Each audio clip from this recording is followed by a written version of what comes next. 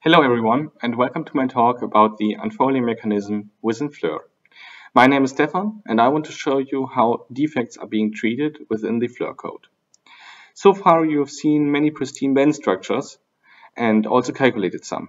But when introducing a defect, one has to build a supercell, so that the neighboring defects are far enough away from each other, as you can see up here. A supercell consists of many pristine unit cells, in this case here 3 by 3 pristine unit cells of molybdenum diselenide. One selenium atom from the chalcogen layer is replaced by the phosphorus atom. Before being able to calculate the band structure, one has to do a force relaxation to find the relaxed position of the phosphorus atom. Introducing a defect can be interesting, for example, to locally change the electronic landscape and therefore introduce or trap an electron-hole pair at this defect.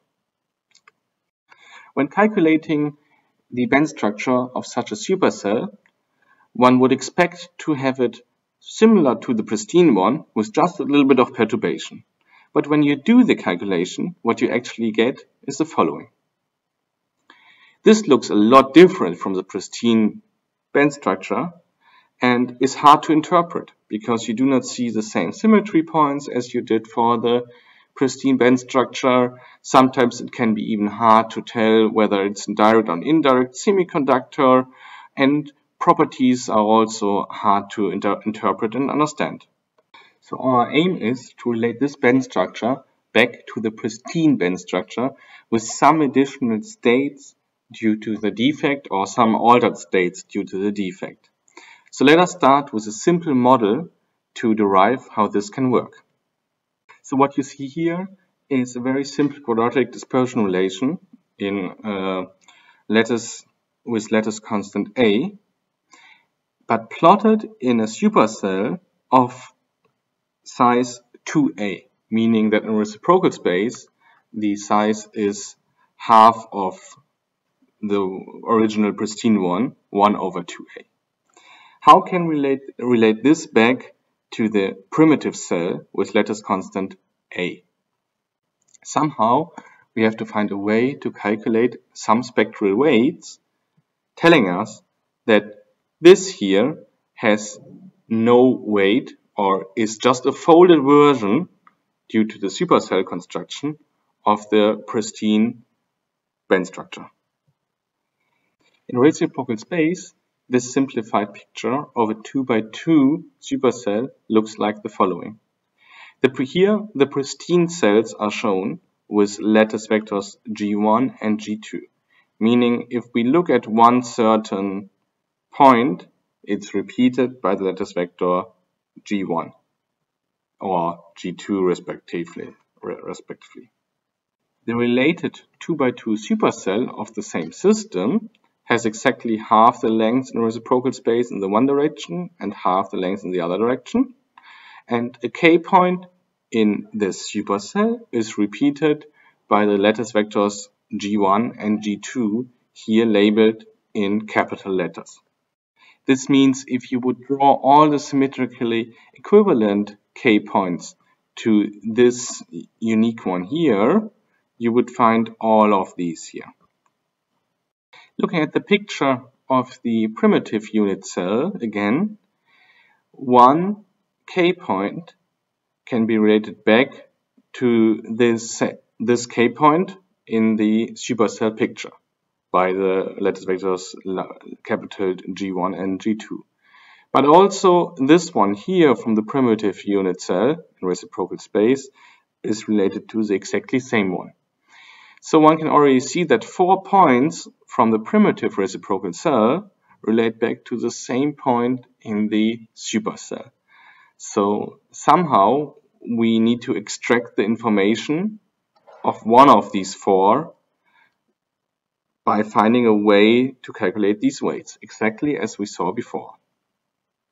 A wave function in the plane wave basis is represented by some coefficients C and the plane waves, all summed over all possible G vectors.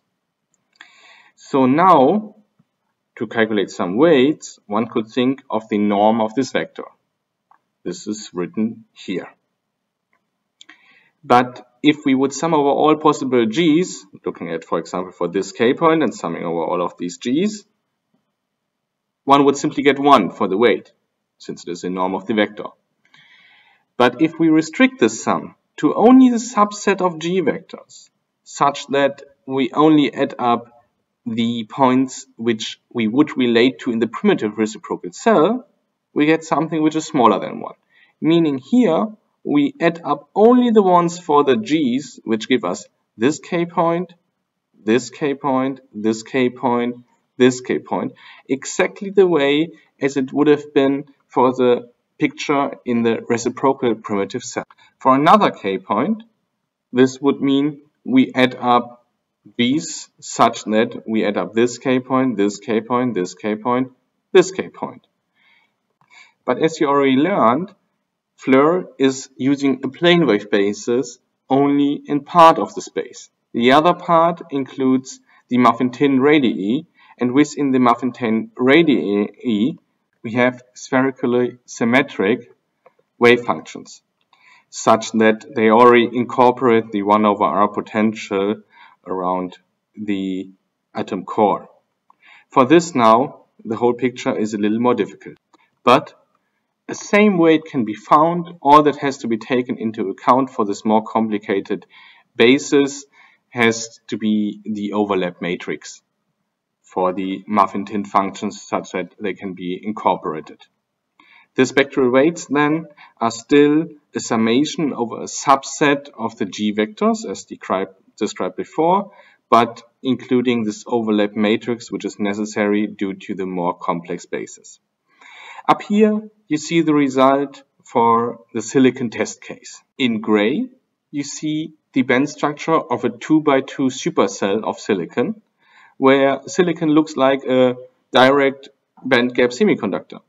But introducing and calculating the unfolding weights, one can relate it back to the pristine structure, and this is exactly the pristine structure, since here no defect has been introduced, and one can again see that it is an indirect bandgap semiconductor. Now let us apply this to the MOSE2 with phosphorus doping example that I showed in the beginning. You can now see here very nicely nearly the pristine MOSE2 band structure, but with some additional states at the Fermi level, for instance. Here, this one state from the phosphorus atom is being introduced that can also be seen in the density of states. Phosphorus has only 5 valence electrons compared to selenium with 6 valence electrons, so 1 electron is taken away, so this one state above the Fermi energy can be expected. An additional feature we see is at the level where an atomic state of the phosphorus atom would be and is interacting with the states of the host material, we see these avoided crossings. The stronger the interaction is, the further away the avoided crossing is. This I will show in a moment with a simple model.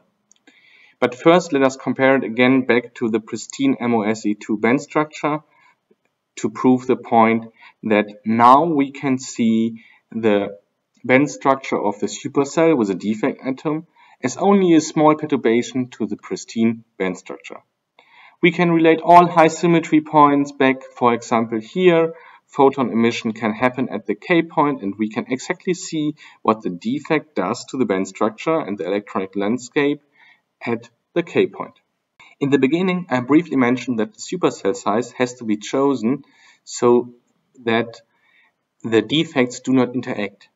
Here I show MOS2 with a chromium defect in a 3x3 supercell and MOS2 with a chromium defect in a 5x5 supercell. In the 5x5 supercell, you see exactly that we are back to the MOS2 pristine band structure with this additional state closely under the conduction band minimum. For the 3x3 cell, you see this very strong interaction and this dispersion of the defect state due to the interaction. So here again, it's shown that a sufficient size of the supercell is necessary in order to model a defect that is not interacting. Here we see an additional feature which is not visible in the band structure of a pristine system. We see this concentration of the weight at some K points related to other K points of the same band. How can we understand this? Let us look at a simple picture with one quadratic dispersion band and an interacting defect state which is plotted very flat. In this plot here, or in these many plots, we show an increasing coupling constant from left to right, meaning the interaction terms become stronger and stronger, and a rising level of the defect state increasing from top to bottom.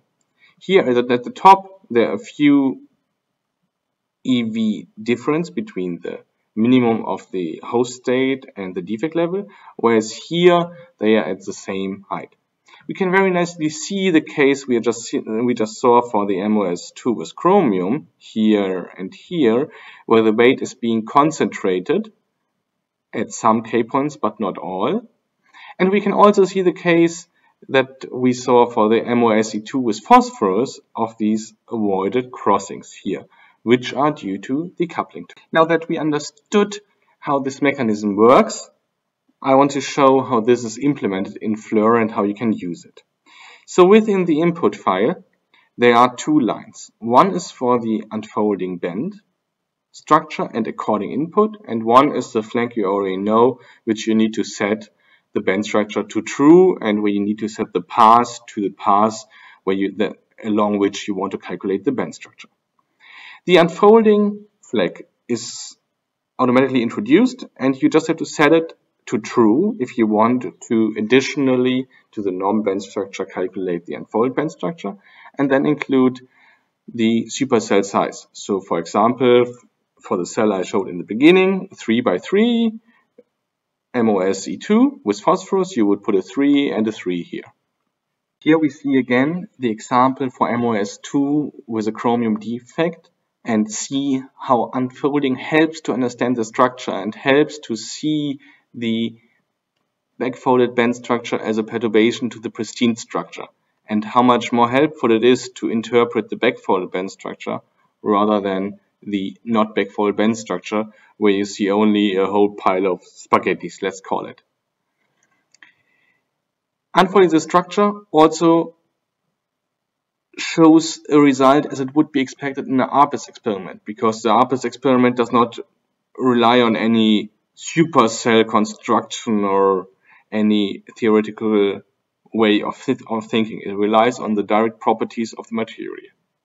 So thank you very much for your attention, and I hope you will have fun calculating defects and unfolded band structures.